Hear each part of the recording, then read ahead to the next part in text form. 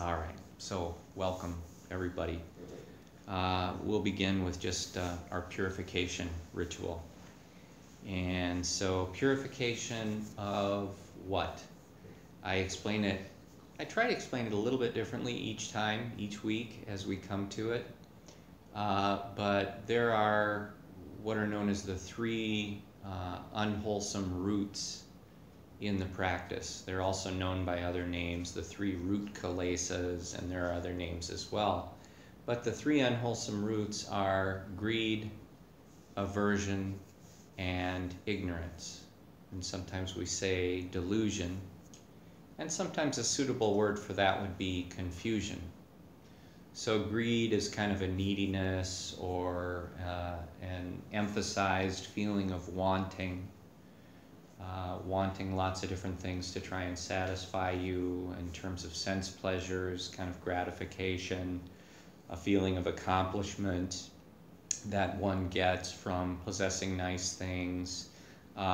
Nothing wrong with that, but when we take it to an extreme, it can become problematic. So greed is one of those unwholesome roots. Another is aversion. Aversion can take the form of ill will or anger or hatred or disliking, wanting to be separated from.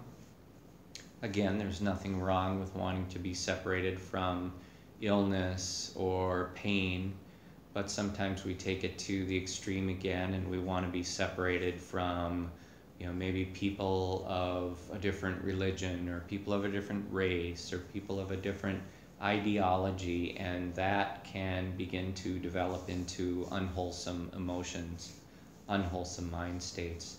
So those are the first two. And then the third one, ignorance, sometimes called delusion. Also the suitable word is confusion. Ignorance is really checking out from our experience. It's sort of a choice to not pay attention to what's going on internally, to not pay attention to the craving, to the greed, to the aversion, to not pay attention to the fact that many of the things we go after in life are really unsatisfying and so maybe not worth going after. So this is what delusion is, or ignorance is. It has nothing to do with your intellectual capacity, and it has everything to do with just how much you're willing to look at with regard to your own experience in accordance with the Dhamma practice. So we look at that. We look at that in our purification ritual, and we just see it. Well, is there any of that that's manifesting in me right now that I would be able to identify objectively? No blame here, just noticing, oh yeah, this is a part of my consciousness in this moment, or that's a part of my consciousness in this moment. And so by noticing this and being objective, we can say, well, I understand that these are unwholesome roots, that these can branch out into other afflictive emotions or difficult emotions. And so let me see if I can put them down. Let me see if I can just let go, at least for a period of time, and then work on myself in a different way. So with that in mind, we take a look at what derivatives of those three unwholesome roots, greed, aversion, ignorance, delusion, confusion, we look at any of that which is present, and we create the wholesome intention to put that down so that we can work on ourselves in a positive way. And so with that, I'll sound the bell.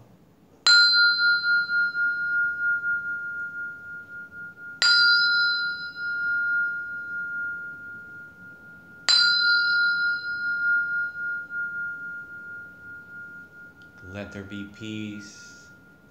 Let there be peace. Let there be peace. And there is peace. Thank you all for being here.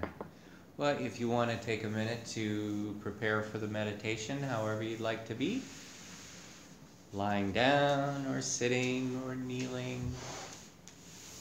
And of course, as we said, you don't have to stay in any one position for the entire meditation practice. If you get uncomfortable, you are very welcome to move. And and in so doing you can eliminate conflict in the body. At different times in our practice, it can be helpful to try and kind of tough out the pain or the discomfort and to work through it. There's certainly a place for that, but for this basic meditation, we're really trying to remove conflict from the body so that we can work with what's going on in the mind at this point in time. So we'll just get comfortable. Find balance in your body so that both sides are doing about the same thing, that your weight is evenly distributed on both sides of your body. Just find a comfortable way for your hands to rest. Your back should be straight, relatively straight, but not rigid or stiff. Just straight in a way that allows you to breathe freely and openly. Your eyes are closed softly, just to eliminate the visual distractions of being in the room. You let your breath flow naturally, not manipulating it in any way. It is sometimes more comfortable to let your chin tuck forward ever so slightly if you're sitting or kneeling. This can take some of the strain off the back of the neck and the upper back. So with all this, we have a body that is in peace and without great conflict. And so now we'll be able to start the practice. I will ring the bell, and when the bell goes into silence, I'll begin to guide us through.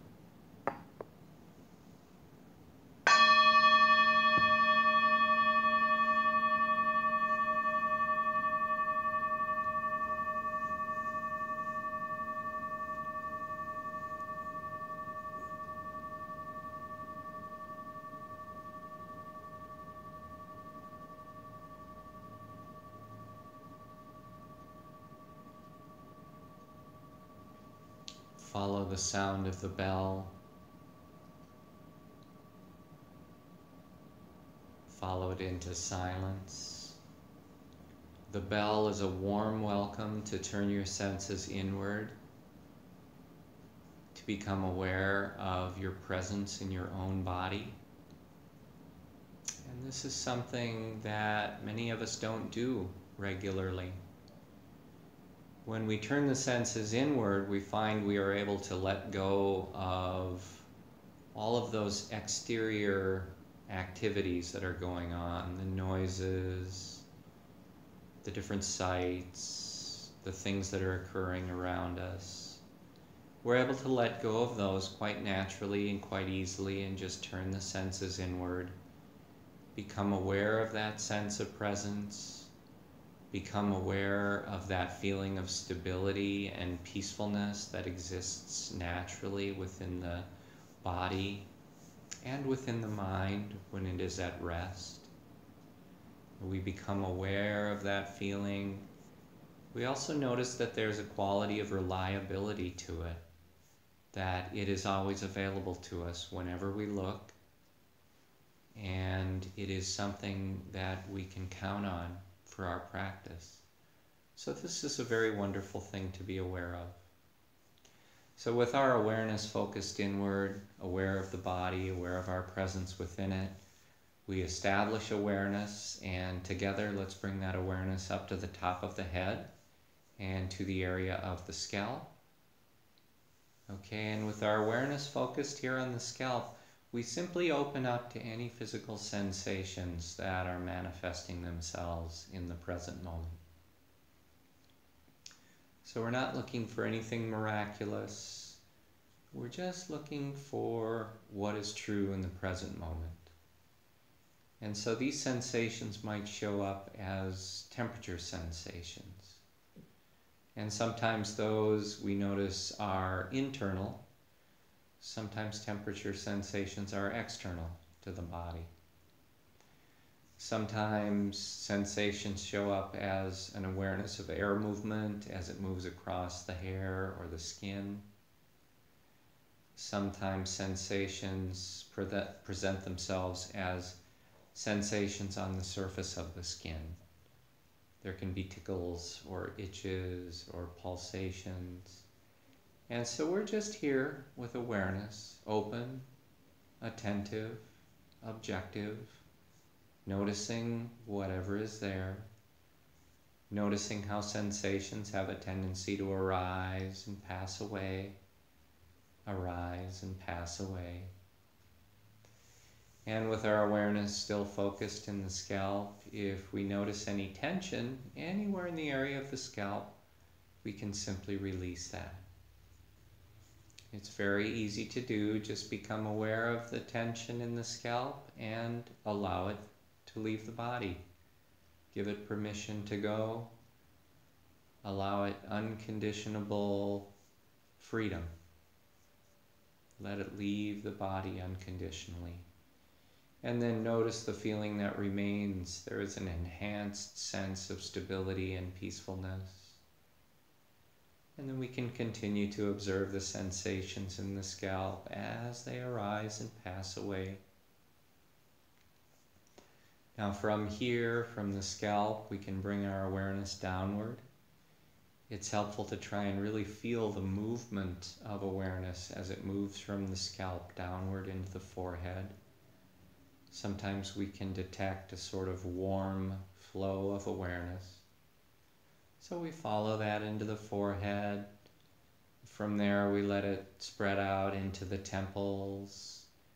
We let it descend down through the eyebrows and into the eyes. And then we focus awareness here in these four parts. Once again, just noticing sensations, whatever is here. So there are sensations of temperature, air movement, and sensations on the surface of the skin.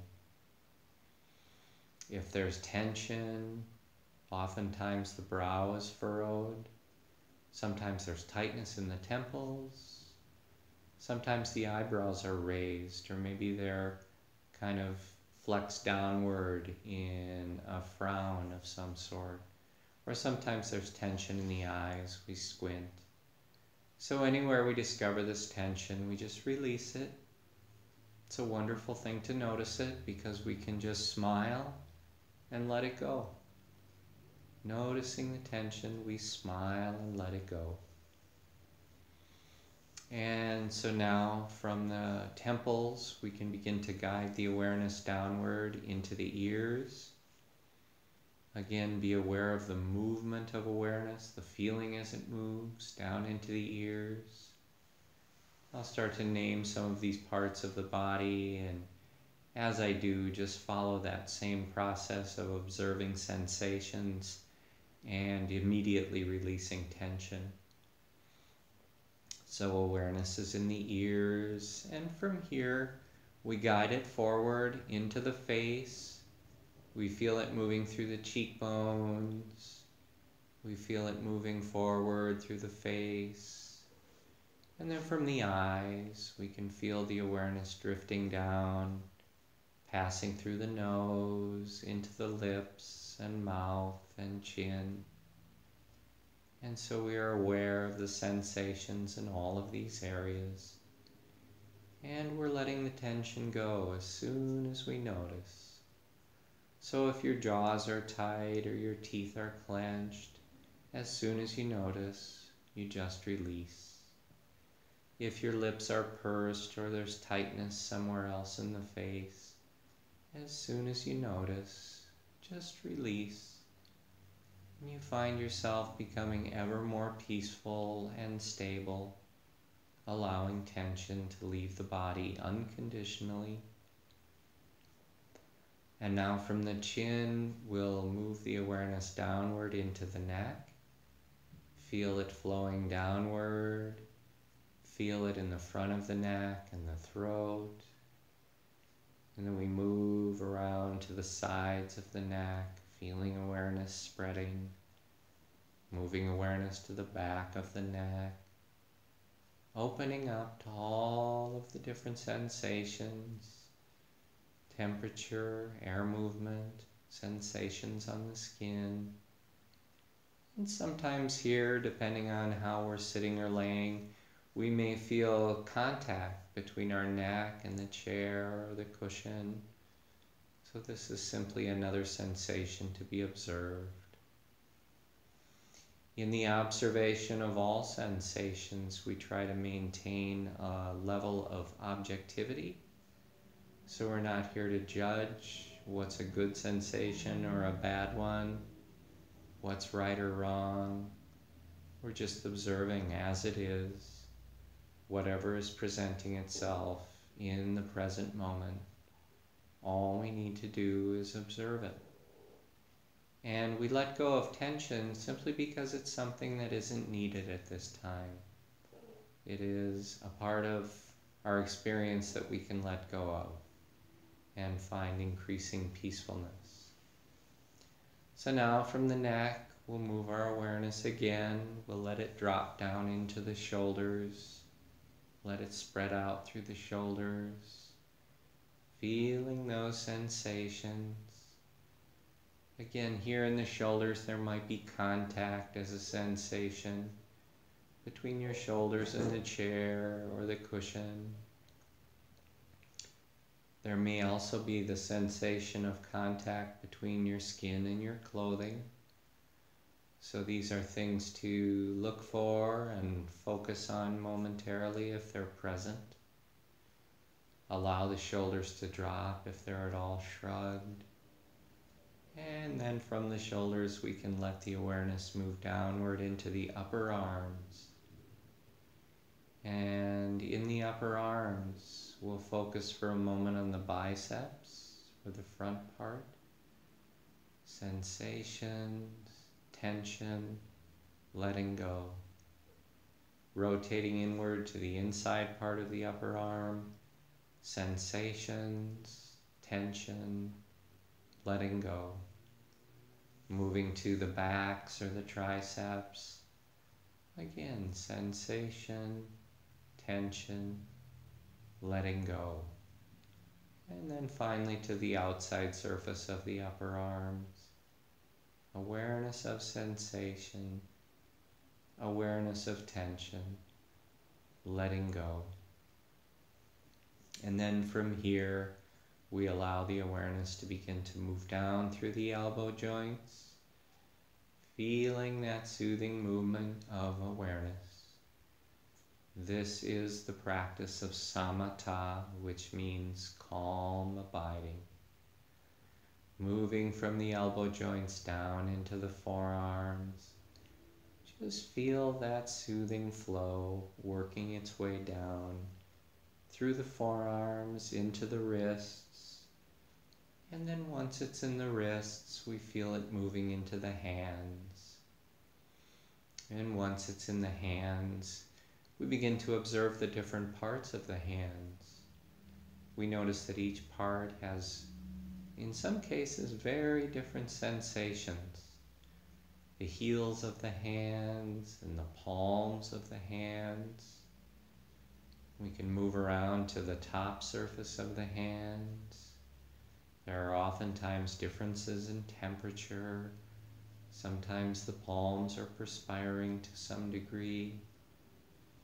We spread our awareness through the thumbs and fingers, just observing. Nothing good or bad, nothing right or wrong, just what is. And then moving downward into the very tips of the fingers, we focus our awareness on the fingernails. And the fingernails are a very small part of the body. The sensations there are very subtle. See if you can notice any sensations here in the fingernails. And then from here we'll let go and we'll maintain a continuity of awareness as we make the move up to the top of the chest. We can start by spreading awareness across the collarbones, and then like a window shade we can observe as the awareness flows downward through the chest, downward further all the way to the base of the sternum, observing those sensations and automatically letting the tension go. This is a wonderful habit we're developing. When awareness meets tension, our response is complete release. Complete release, setting ourselves free, creating peace, calm, harmony, and stability in the body and the mind. And now moving through the rib cage, expanding outward, we bring the awareness up to the underarms, and we start to guide it down through the sides of the body in a very loving, compassionate way, moving down, all the way down till we reach the waist. And then here at the waist, we guide the awareness forward into the belly. And now for a few moments, just focus awareness on the belly. Become aware of all of the sensations in the belly at this time. Sometimes there's a sensation of rising and falling in the belly as the breath comes in and out. Sometimes there's a feeling of expansion and contraction, or filling and emptying. So we observe, just observe. If there's tension in the belly, we release it. Let the belly relax. Oftentimes there is tension there, and it's just a matter of noticing. And now we release the tension, further calming and stabilizing the body and the mind. Now from the belly, we'll make the move around to the top of the back. So we'll maintain that continuity of awareness, and we'll bring the awareness to the base of the neck in back. And then we let it begin to spread downward and outward through the shoulder blades, through the upper third of the back. If there is discomfort here in the upper third of the back, which is very common, if there's discomfort, just notice that. Try to remain objective to it, not labeling it as a problem or a bad thing, but just noticing discomfort as discomfort.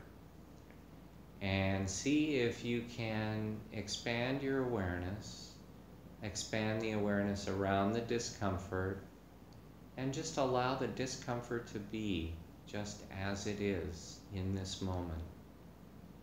You find that if you don't push against it with aversion, if you're not generating disliking or hatred or ill will toward the difficult sensations, that you're able to just allow those sensations to be there and give them all the space they need. Doesn't mean you have to condone the discomfort, just means you're aware that it's there, but you're aware that your expansive awareness is big enough to allow it to be just as it is while your awareness continues. Then from here we can move awareness downward a bit into the middle third of the back. Again, following that same process of objectively being aware. And just really allowing sensations to be whatever they are in this moment.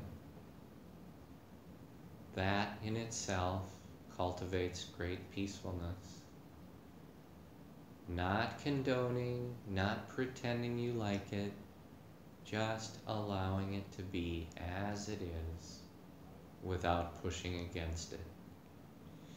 And then moving awareness downward one more time into the lower third of the back, observing here, aware of sensations, allowing the sensations that are there to be, and letting go of the tension around all of it.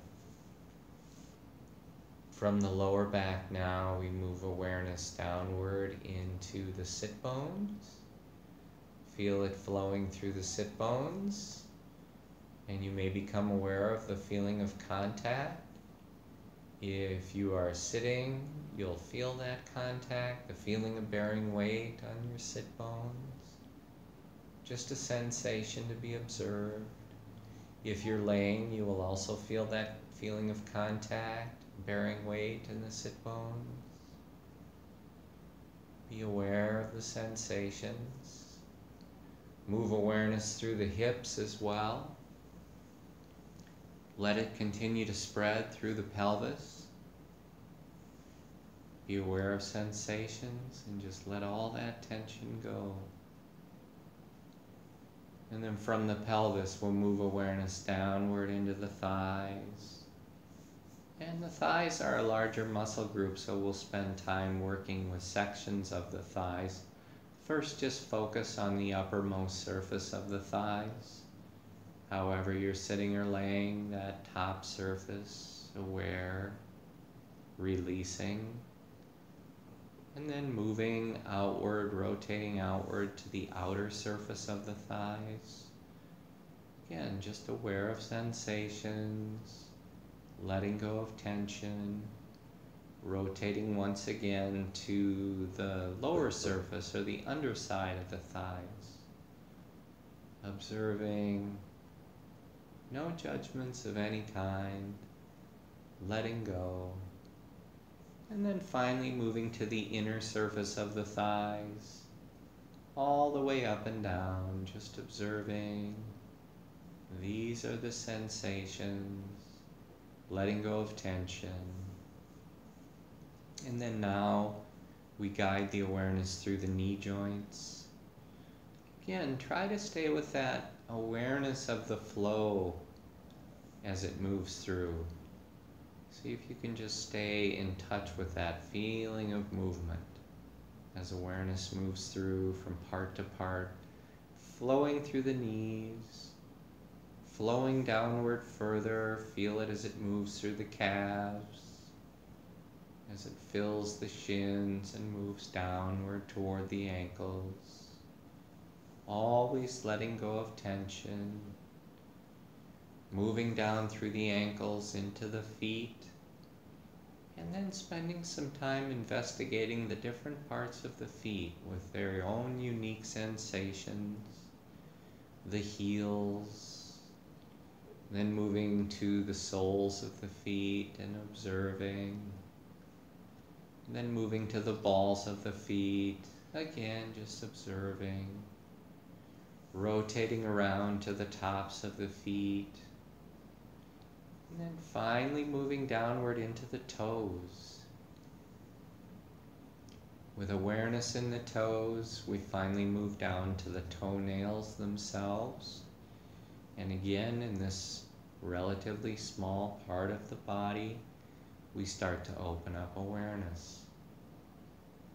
And sometimes it takes a little while. Just be aware, what are the sensations in my toenails? Maybe you feel a sensation in one or two nails. As you continue to observe, maybe you notice more. You know, whatever's there, you just observe. It's objectively observed. It's okay, just as it is. Let the tension go if any is there. And now we'll make a move. We'll bring the awareness once again up to the top of the head and to the area of the scalp. But this time I'd like to invite you to move your awareness down through your body at your own pace. So you can do this quickly if you'd like, or more slowly. But it might be helpful to bring awareness to a part of the body upon inhalation, and then release tension in that same part upon exhalation.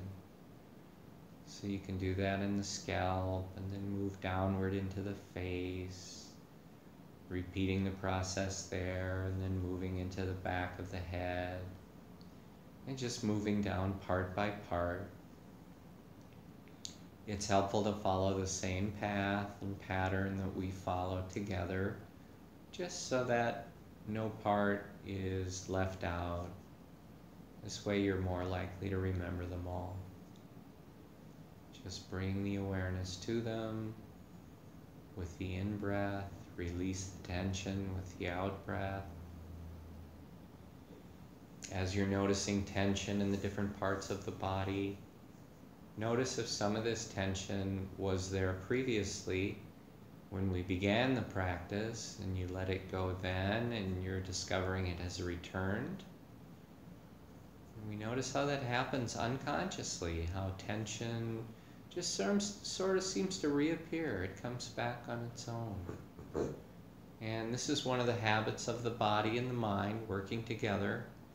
Whenever we have a challenging situation, something difficult or scary or painful, something that makes us mad, we respond emotionally, but we also respond physically by tensing up the body.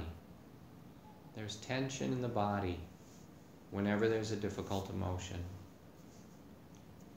And we let that emotion go, we let the thought go, we move on, but the tension often remains in the body. And it shows up again and again in these habitual spots. It's just like that's where it goes. And so we notice this, and we can practice with it again and again, just releasing it.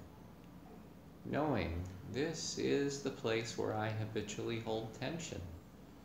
In my jaws, in my shoulders, in my belly. We notice and we let go. We become aware, and objectively we release. And in this way we begin to cultivate a new habit energy in the body, which is to let go and to be free. So now, once you've had a chance to move your awareness all the way through the body once again, this is the first stage of our practice together, the samatha, calm abiding. And now we'll begin the second stage of the practice, which is anapanasati, awareness of respiration. So let's all bring our awareness together up to the base of the nose. There's a little patch of skin beneath the nostrils and above the upper lip. You can focus your awareness fully on that little spot. And then from there, you can expand your awareness a little bit further. Let it spread out into the rings of the nostrils. And then we'll go one step further still and expand that awareness into the nasal passages. So if you think about it, we've got this triangular area of the nose, in and around the nose. And we're just bringing all of our awareness to focus here. Awareness of movement of respiration. So as you breathe in, you're just aware you're breathing in. And as you breathe out, you're just aware that you're breathing out. But even this is such a unique and rare experience. Breathing in, I know I am breathing in. Breathing out, I know I am breathing out. And we continue to observe like this. You might notice that some in-breaths are a little longer and some are a little shorter. You might notice that sometimes more air moves through the left nostril or more air moves through the right nostril. Just aspects of respiration to be observed objectively. As you're breathing, as you're observing the in-breath, try to stay with it for its full duration. So not just the beginning, but staying with it as it comes in, it fills the lungs, it slows. Then it pauses and at some point reverses direction and it becomes the out-breath. And then we stay with that for its full duration, with the out-breath. Following it as it comes in, as it slows eventually and pauses. Then it becomes the in-breath. In this way we become aware of the continuous nature of the breath, the nature of the breath as a cycle we observe. And as we observe, we might become aware of some of the subtle sensations. There's a feeling of touch in the triangular area of the nose as the breath moves in and as the breath moves out. See if you can become aware of that feeling of touch. And as you do, you might notice subtleties within the touch. And sometimes that will be like a feeling of coolness as you're breathing in. You'll notice that in the nose. A feeling of warmth comparatively as you're breathing out, because of the inside temperature of the body being warmer than the air in the room. Sometimes when you breathe in, the air feels a little drier, and when you breathe out, it feels a little more moist. So these are aspects of the breath to be aware of, along with, again, the duration of the breath. How deep is the breath? Following the movement of the breath. And this is the second stage of meditation, anapanasati, awareness of the breath. And then we move into the third stage of meditation, which is vipassana, which just means insight. It means as we observe what is going on with the breath, that we can become aware of reactions that are taking place within the body and the mind, of thoughts and reactions, and we can begin to work with these in a skillful way through observation. So right now, as you're focused on your breath, sometimes you'll become aware of a distraction in the form of a sound. You'll hear something in the room or on the road outside. The mind will move to that, moving away from awareness of the breath. The mind moves. And in the moment that you notice that, this is a very wonderful and very helpful moment, because you now have the opportunity to guide the awareness back to the nose and to the breath. And so from this, we train ourselves to let go of distractions of sound. We train ourselves to return to the object of meditation, all with objectivity, without getting upset in any way, just being aware. Sometimes as we observe, we'll become aware of sensations in the body that are distracting. You know, we might feel a little ache or pain, soreness in the sit bones, could be anything. But this pulls the awareness away from the breath. And so at some point you'll notice this, and in that moment you'll guide your awareness back to the breath. And just reestablish awareness. There is no problem with being distracted. Every time you notice is a victory. It strengthens your practice. You just bring awareness back. And maybe it stays there for only 1 or 2 breaths, and then you have to do it again. But that's okay. This is the practice. And sometimes we'll notice how the mind just kind of sweeps us away in thought. Fantasies or memories or plans, or just imagining something. If the mind moves away in distraction, away from the breath, we bring our awareness to that, and we return awareness to the triangular area of the nose. We let go of our reactions, we reestablish awareness, and we just stay with the breath again as long as we can until we notice it's moved, and then we fix it again. So this is the practice, the third stage of the meditation, vipassana or insight. Let's continue to practice this way together for just a few minutes, staying focused and letting go, returning to the breath. Just a few minutes together in silence, and then I'll sound the bell to end the meditation.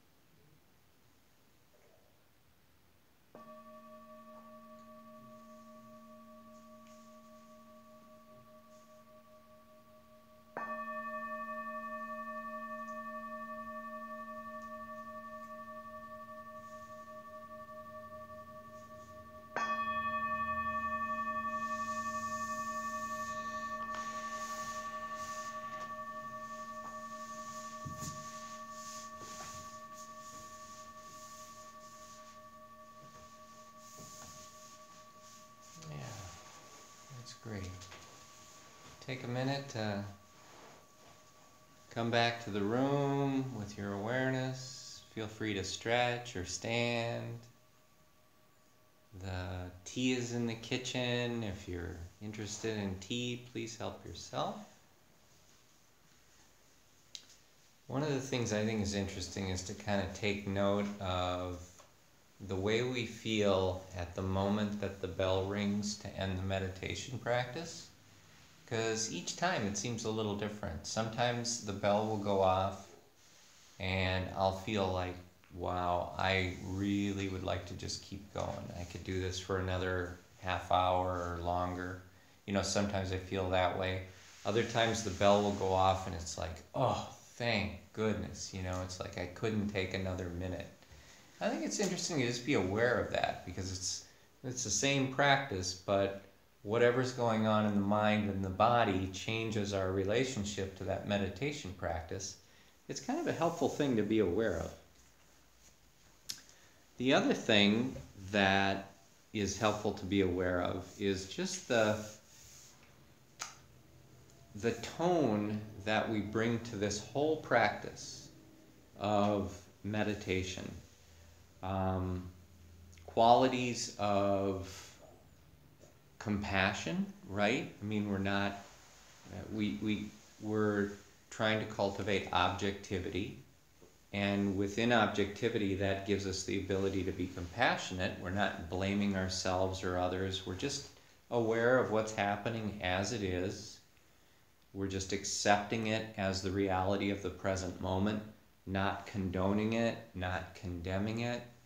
And so there's this quality of acceptance, this quality of compassion, this quality of objectivity.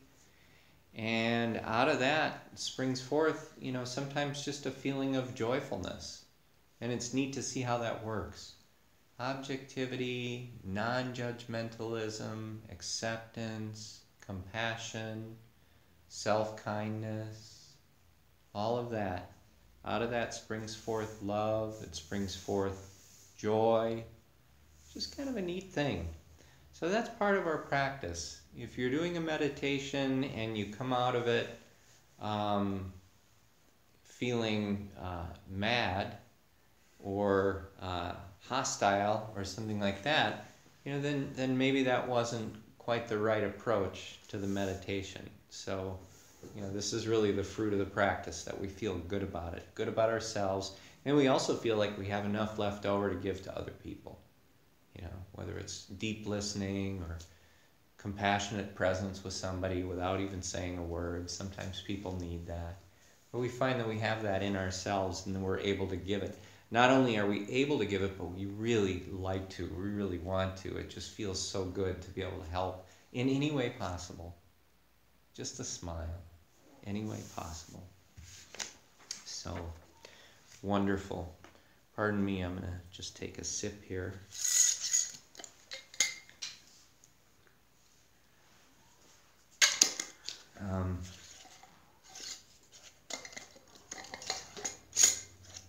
Couple things I'll share just in announcements. Sometimes we go a little long at the end, so I don't get a chance to share announcements. We have gift certificates available now if anybody is interested in those. You can talk to me after if you're interested, but they're gift certificates for, you can do 25 or 50 or 75 or 100 or any number. But if you want to give the gift of the Dharma practice to somebody, sometimes a gift certificate like this is a good way to get somebody to come, you know, because you give it to them as a gift, and so they're able to come and use it here and do some practice. So these are available if anybody's interested in one of these or several of these. You can just talk to me. Also, I'm able to accept payments through PayPal now. I don't know how many of you have that, but you can make payments for books or merchandise or gift certificates or even just contributions through PayPal. So if that is at all of an interest to you, you can talk to me about that as well. And then the last thing is that I changed my email address a little bit. It was ken@stillknowing.org. Email address is now stillknowing@gmail.com. So I just made that change. The other email that you often see things from me, I think I usually send a newsletter from my personal email, kebritsius@gmail.com. That's fine to use that too, but I just kind of wanted to bring it to your attention. That's the most up-to-date information on the back of tonight's handout. So that's what we have. I'm also working on some Sunday classes of some sort, where maybe mid to late morning on Sunday we would do some sort of a Dharma class along with a guided meditation like this. So I'm working on developing that. I'm kind of setting the first of the year as sort of a goal for having a lot of these things ready to offer. That, and also I had experimented a little bit with open meditation a few months ago. Open meditation is just where we open the center up and people can come in and just do self-guided meditation here. You just meditate on your own. Some people like, some people don't have access to a real quiet space that's conducive to meditation, and so it can be helpful to have a place to come. And then also, I mean, there is a sort of sense of kind of the sacred here in this place, where all we do is use it for meditation and mindfulness, and so sometimes it just feels good to do it in a place like this. So I'll be reopening for that after the first of the year. So I'll update people as that happens. But those are just some things we're working on. And I'm also really open to suggestions. If anybody has any ideas, hey, it would be cool if you did this or if you did that. I love to hear people's ideas and opinions. A lot of the things we do have come up as a result of the things that people have shared. So it's wonderful. So I've got handouts for tonight. I'm going to start talking about it. Can I get a volunteer? Thank you, Don. It's easy tonight. There's only 3 of them and they're separated. Where's Cheryl when you need her? Yeah, she texted me. Put me to work. She texted me before class and said she wasn't going to make it today. And she's Janine's ride in the evenings. So yeah, so Janine as well. But okay, I just wanted to share a little quote from a meditation teacher named Joseph Goldstein. He's got a few books, one of which I own, and I'm just aware of his teachings, listened to many of them. He's a great teacher. He's affiliated with IMS, which is the Insight Meditation Society, and also affiliated with Spirit Rock Meditation Center, which is out in California. A lot of wonderful teachers come from that tradition. But this was a little story that he shared, and I wanted to share it with you. In India, he says, I was living in a little hut about 6 feet by 7 feet. It had a canvas flap instead of a door. I was sitting on my bed meditating, and a cat wandered in and plopped down on my lap. I took the cat and tossed it out the door. 10 seconds later, it was back on my lap. We got into a sort of dance, this cat and I. I tossed it out because I was trying to meditate, to get enlightened, but the cat kept returning. I was getting more and more irritated, more and more annoyed with the persistence of the cat. Finally, after about a half hour of this coming in and tossing out, I had to surrender. There was nothing else to do. There was no way to block off the door. So I sat there. The cat came back in and it got in my lap, but I did not do anything. I just let go. 30 seconds later, the cat got up and walked out. So you see, our teachers come in many forms. I just thought that was kind of a cool story. Finally accepting, and then we get the lesson. So, well, tonight I want to share what I think is a really interesting topic and a really helpful topic. I have talked about this in different ways at previous times, but We're going to talk tonight about proliferation, mental proliferation and conceptual proliferation. And this sounds like maybe a kind of a complicated technical topic, but it's actually quite simple to understand, and it's quite intuitive, but it's really powerful. It's really helpful. This kind of focuses down on how it is that dukkha begins to generate in our lives. Dukkha, of course, is the Pali word that we use for, most often we use that word for suffering, but dukkha can also just mean unhappiness, it can mean dis-ease, it can mean dissatisfaction, it can mean anxiety. So it really covers a wide spectrum of emotional and mental and physical states, but all of them are towards the suffering end of the spectrum, the discomfort, the dis-ease end of the spectrum. So this teaching is really helpful because it gives us some insight into what's going on that starts to generate that mental and conceptual proliferation. So I'll start to read from the text here, and again, feel free to interject at any time with questions or comments or experiences. Those are always appreciated. So, for a person who doesn't practice mindfulness, and for many of us who do, the process of mental proliferation runs on autopilot, non-stop, often in the background of consciousness, so we're really not aware of it as it's taking place. The Pali word for this mental and conceptual proliferation is papancha. I've used that word fairly regularly, so you may be familiar with that.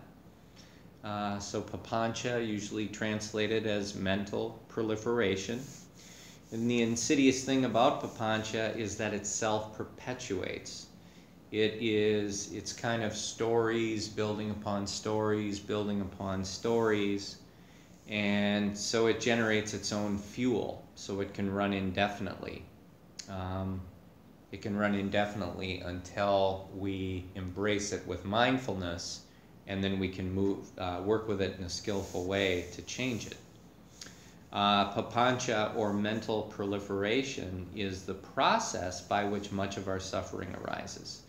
So this is an important thing to be aware of, and it's an important thing to understand and take a deep look into, because we can really get some direct and immediate relief from it. And this has really been the case with me. You know, I've been practicing meditation for many, many years, and still I'm a human being, and so still I'm prone to this proliferation of papancha, you know, where I'll get a little mental story going, and then that thread just kind of keeps, you know, it branches into something else and into something else and into something else. And I'll realize after a period of time where I let that go unchecked that I feel really, you know, lousy. I feel really worried. I feel really bummed out or upset, or I'm convinced that things are really going wrong, you know. So this is an important one. It happens to all of us, whether we're experienced in practice or not. So to be aware of it makes us be able to notice it and then work with it as soon as possible. So that's great. The sooner we work with it, the sooner we recognize it and work with it, the less suffering there is. You know, so it's a wonderful thing. So to backtrack a little bit, and this is kind of basic Buddhist 101, we know that attachment is at the root of all unhappiness. So it's like the first noble truth is there is suffering, that there is dukkha, there's this dukkha, this unsatisfactoriness, this suffering. That's the first noble truth. That it happens to everybody. Everybody experiences it. It's not the only thing we experience. Life is not just dukkha. There's a lot of love, there's a lot of laughter, there's a lot of wonderful things in life, but there's also a lot of dukkha, a lot of suffering that overshadows much of the joy that we experience. And incidentally, this time of year for a lot of folks, it's a real time where that happens. You know, the holidays a lot of times are just sort of, they're emotionally charged. They can be difficult and challenging. You know, sometimes there's sort of a sort of a sadness, a longing for the way it used to be, the way it used to feel at one point in time around the holidays.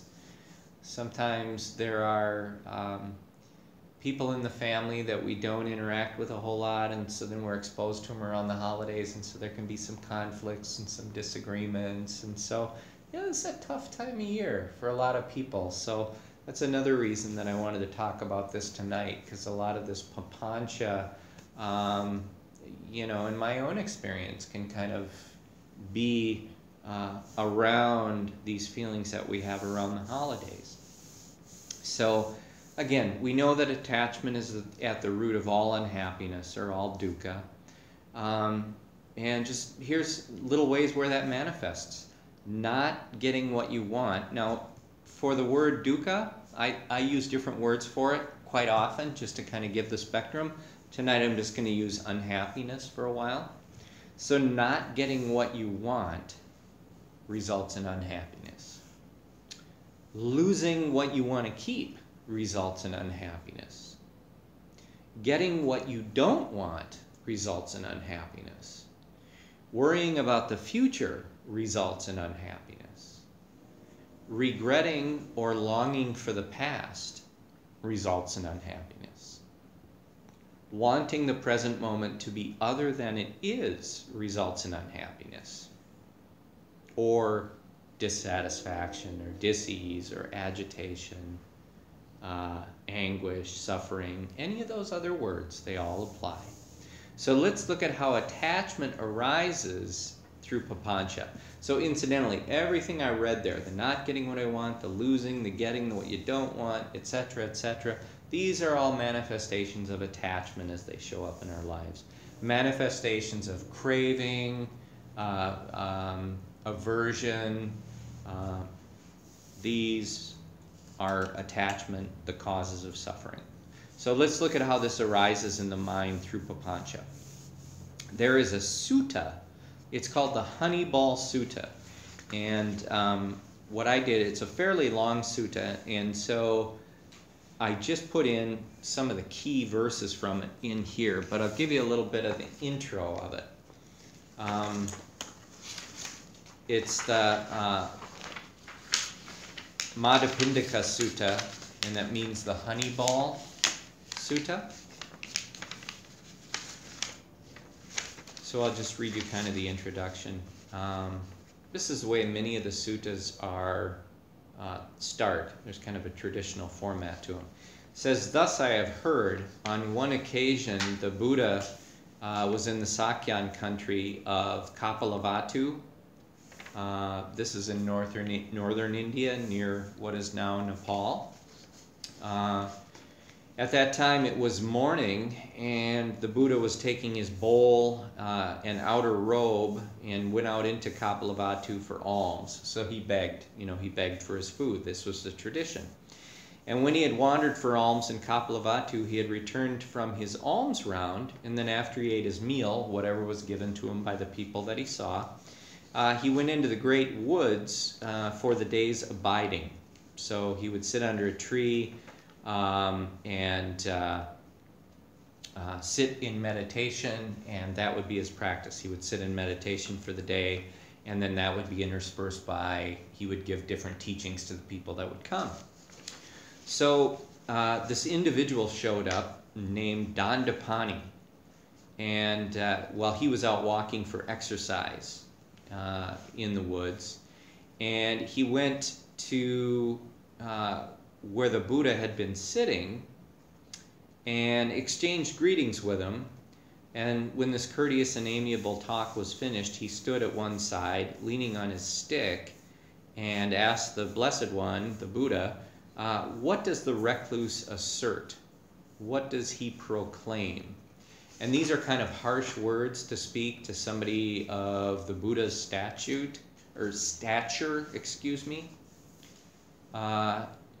during those days. So he was kind of challenging him. He was throwing out a challenge.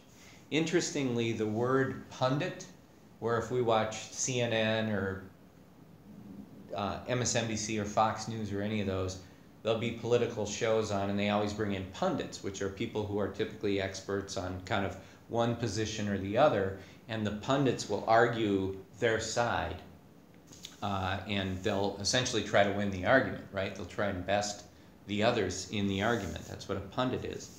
Well, that word comes from pandit or pandita in Pali, and so it has its roots in these spiritual debates where one person would go to another spiritual teacher and essentially challenge them to a debate, about what it was they're teaching, and they could see who would win.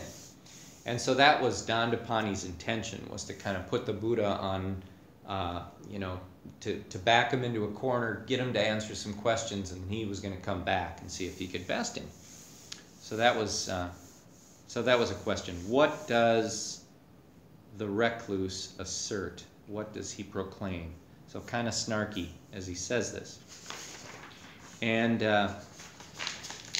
so to him, we're back on the bottom of page 1, so it's verse 4 there.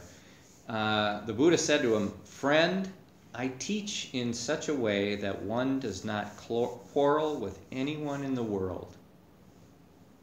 Don't quarrel with anyone in the world. So he kind of deflated him right then and there. He just said, I'm not going to debate you. I teach that we don't quarrel with anyone in the world, and that no perceptions underlie someone who is free from craving. Okay? So that's an important statement, because we know that craving is the cause of suffering. Craving and aversion are part of attachment. Craving is the cause of suffering. And he says no perceptions underlie someone who is free of craving. So we'll get into this a little further and kind of explain what this means. On page 2 of the handout, let me read a little further from the original text. Read. So when the Buddha said this to Dandapani, Dandapani shook his head, wagged his tongue, and raised his eyebrows until his forehead was puckered in 3 lines. Then he departed, leaning on his stick.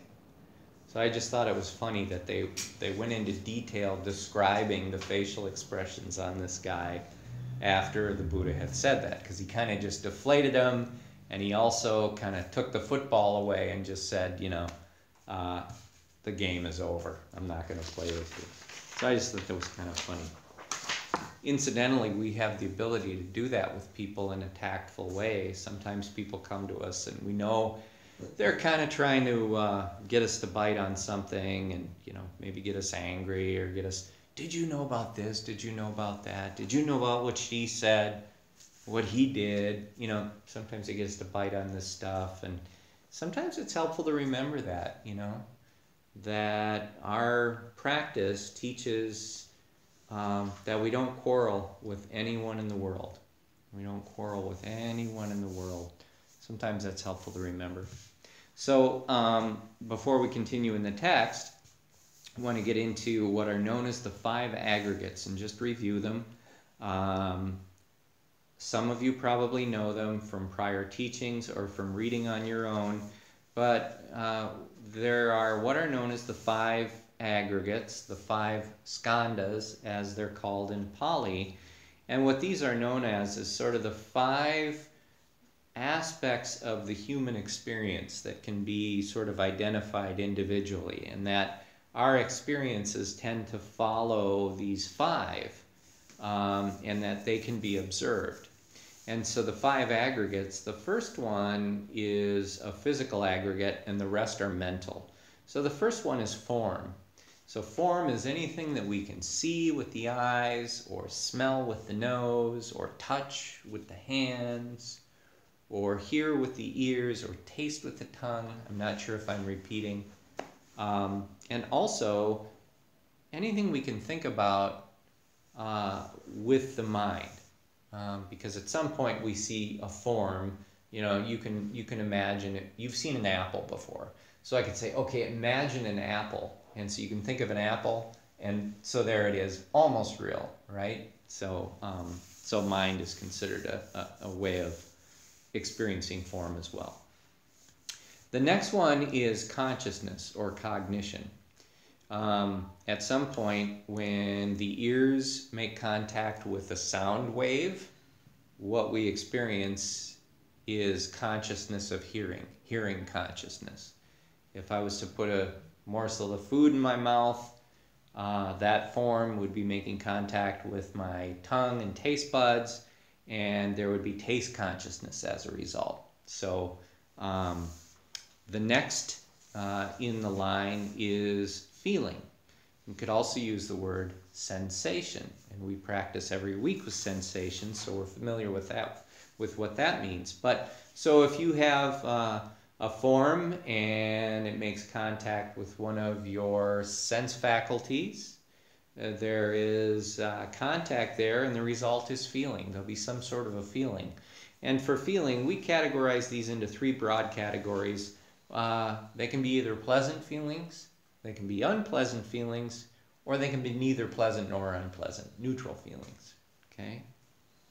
So we experience those feelings, and what follows next is perception. Perception is like the identification part of the process. Up until now, it's pretty much just been bare experience or kind of raw contact. This sense data comes in, the mind is conscious of it, we're experiencing it through our different sense faculties. It's creating sensations or feelings.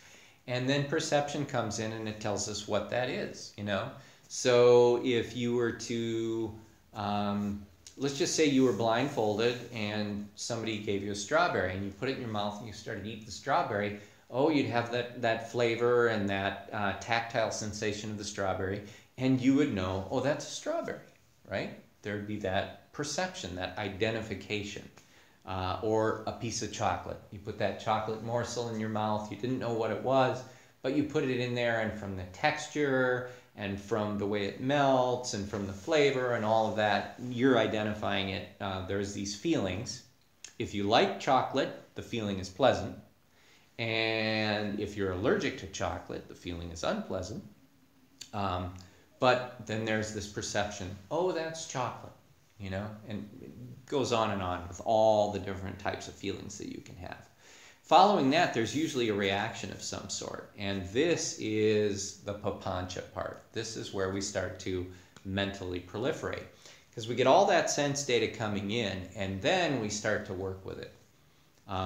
This is where the stories start to be generated. This is where the internal narrative starts, and we start to kind of branch out into sometimes really elaborate types of stories. So I'll pick up with number 16 here, verse 16. And again, I kind of edited this out. There's a lot of sort of descriptive text about who was there and what they said and kind of, you know, some of the formalities of it. So I tried to get right down to kind of the nitty-gritty here. So what he says now is that dependent on the I and forms, I consciousness arises. So this is why I wanted to explain those 5 aggregates first, so you kind of had an understanding of what we're talking about here. So depending on the I and forms, I consciousness arises. The meeting of the 3 is contact. Okay? So there's the I, there's form, and then there's the consciousness of those, and the meeting of those 3 is contact. With contact as condition, there is feeling. What one feels, that one perceives. What one perceives, that one thinks about. What one thinks about, that one mentally proliferates. With what one has mentally proliferated as the source, perceptions and notions born of mental proliferation beset a person with respect to past, future, and present forms cognizable through the I. So to paraphrase this a little bit, you can see that we're following in order the 5 aggregates the way they're written. This verse is following along with those 5 aggregates. And so really what it's saying is, you see something and there's eye consciousness. And we just call the meaning of that, it's contact. You know, I have contact, I have visual contact, right, with the chair in front of me. So that's contact. With contact with, as a condition, there's a feeling. I might look at that chair, it might be neutral to me, it might be pleasant, it might be unpleasant, right? So these chairs to me, many of them are, you know, fairly neutral, but they have overall sort of a pleasant connotation because they're the chairs in the meditation hall, and it's kind of a nice feeling, right? If I was involved in a stream of papancha right now, I might say, well, there's a lot of empty chairs in this room tonight, and that's kind of scary, and I don't know what's going on. Did I say something last time that made people mad? Or, you know what I mean? This is typical papancha. You take something that you see and you start to make stories about it. So it's an interesting thing to be aware of. So we see things. So there's that sensory contact. What one feels, one perceives. Okay, you know, that's the chair. I have a good feeling about it. I'm identifying it with what one perceives, that one thinks about. So I perceive that this is a chair, and then I start to think about it. So there's that reaction. Oh, it's a meditation room chair. It's a nice thing. You know, it's an empty chair. I wish they were full. Not so nice thing. Or, yeah, chairs, whatever, neutral thing. So what one has mentally proliferated as the source, new perceptions and notions born of that mental proliferation beset a person. And in this context, the Pali word that we translated into beset means that they cause you to suffer. They will agitate you. They'll make you anxious. They'll make you worried. In some way, these are states of consciousness that are difficult to endure or unpleasant to experience, right? So in other words, we get worried about it, or we get uptight about it, or we can't stop thinking about, oh man, what if this bad thing's going to happen? You know, I'm really dreading that. Right? But that happens so often and so automatically. So it's really neat that this is all broken down into a very clear process that we can look at how it takes place and gain some insight into what's going on. And of course, once we have insight into what's going on, then we can do something to make it better. We can do something to free ourselves from this pattern. And this is very much of a pattern. Sometimes we use the word ignorance, right, to talk about the root, unwholesome roots, the 3 unwholesome roots, one of them being ignorance or delusion or confusion. This would be a good example of ignorance in this case. Again, nothing to do with a person's intelligence. You could be absolutely a genius, but if you're not aware of this process going on, then according to the teachings, that's what's considered ignorance. It's just you didn't know.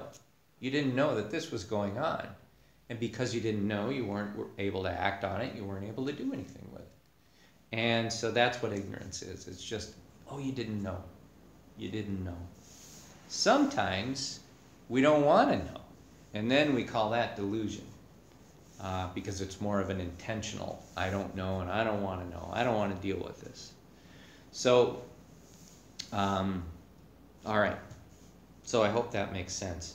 Boy, oh boy, we're at 8:28 here, which is just like amazing. So I wonder if we should leave it here, just because if I go into the next paragraph, you know, I'm not really going to have the ability to explain it to you. What I would suggest is if you want to read through the rest of this handout,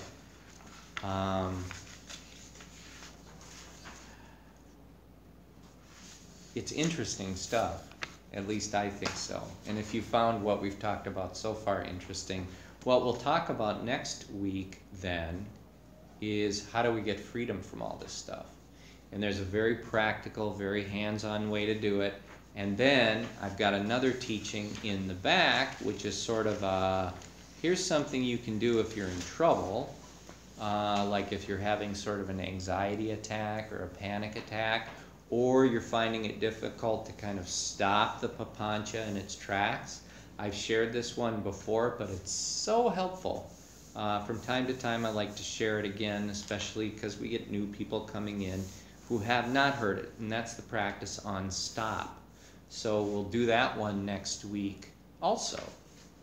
And so we'll pick up with, I'm leaving off right after, I'm on number 16, and I'm leaving off after, well, what is essentially the first full paragraph there with respect to future and past, future, and present forms cognizable through the eye.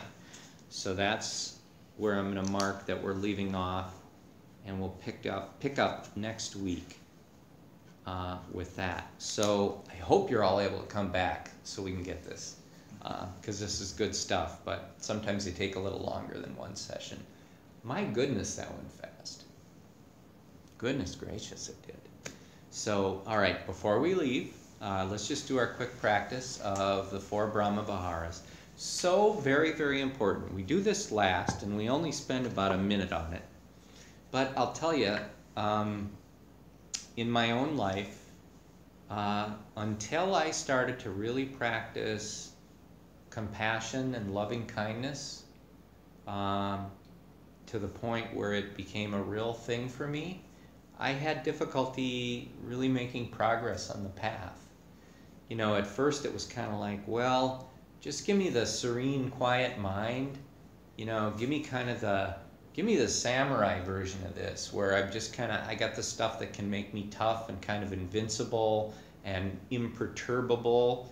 But, you know, maybe some other day I'll work on the love and the kindness and the joy and those sorts of things. But this is transformational. To be able to cultivate compassion, loving kindness, appreciative joy, and equanimity. I mean, this is just at the core of the practice, excuse me. So very important, so beneficial. And when you walk out of here, this is kind of the tone you're carrying, you know? So this is just beautiful. All right, so together, you try to feel with this with your heart as much as you can. Really feel it in your heart. And we'll begin with, we have an awareness that there are beings in this world who are suffering, right? All kinds of beings who are suffering. Some of them suffering innocently. Some people suffer because they do things that cause them to suffer. They are, you know, causing themselves difficulty. What we do here is we don't bring judgment to it, and we don't differentiate between why one person suffers and another person suffers. We just say we recognize that there are beings in this world and in this universe who suffer. And with great compassion we say, may you be free from suffering and from the causes of suffering. This is our great wish of compassion. And may you be free from, or may you be surrounded by love and kindness. Excuse me. So in addition to may you be free from suffering and the causes of suffering, may you be surrounded by love and kindness. Again, no differentiation between who deserves what. May you be surrounded by love and kindness. May you be joyful and happy. And may you be equanimous, peaceful and free, and at a place where you are not beset by attachment, by craving, by clinging and aversion. So this is real peace. And especially to you sharing this room with me tonight, to whom I'm always so grateful to, and I just love to share this time and the teaching of the Dhamma with you. To you who share this room with me tonight, may you be truly, truly happy.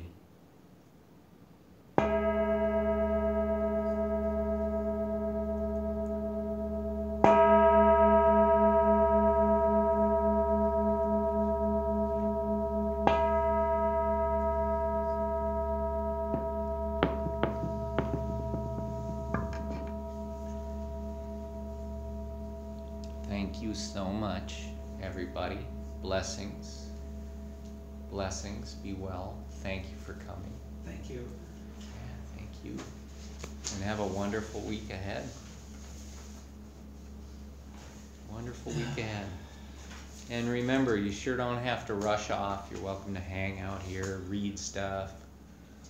I recently subscribed to Bodhidharma magazine and to Lion's Roar magazine. So once I start getting those, I'll be getting those regularly so people can read those out in the community room, and trying to get more and more resources each time just to make things a little more helpful. Night. A little more appealing. Good night, Don. Take care. Drive careful. Good night, Norma. Thanks so much for coming. Oh, so the Siza is still just kind of doing the trick for you. It's really nice. Well, that's awesome. Yeah.